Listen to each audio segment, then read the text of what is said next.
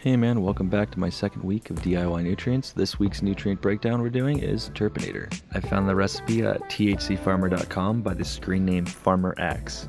Now I want to say Farmer X did such an amazing job and I'm so impressed. He went through and cited all of his sources, but he broke down atomic weights, molecular structures, salt solubility, fertilizer fertigation, compatibility charts. He also did a Terpinator nutrient analysis and then referenced all of that so you could search it yourself.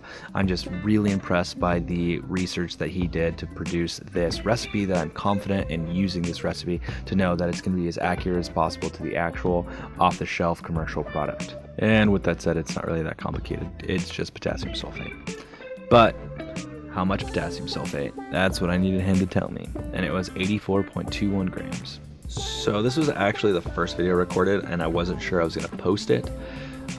If I had stopped here, I would have been very satisfied with the product that turned out, but I continued on and added a secret ingredient, chemical X.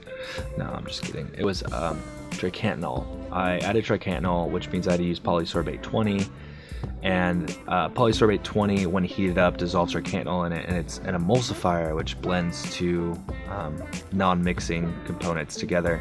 It didn't really do that. It actually separated them, and I didn't like the look of it, and I wasn't impressed myself, so I didn't think I wanted to post it to like show my lack of skill. You know, one of those things where it's like, why would you post your fails to people? You could see there that there's a separation and it just isn't very impressive. Also, a lot of people would talk shit about triacontanol use. I have no problem with using triacontanol.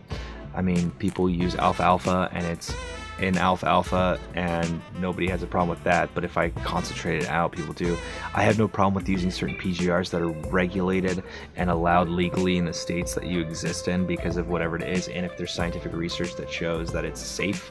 If it's not, don't use it. That's just fucking basic knowledge. But with that said, I am just not satisfied with the outcome of it. It doesn't look very good, but I'll still use it because everything in it is still available. So it might not look pretty, but it'll work. Catch me next week when I do something way different. Later, guys.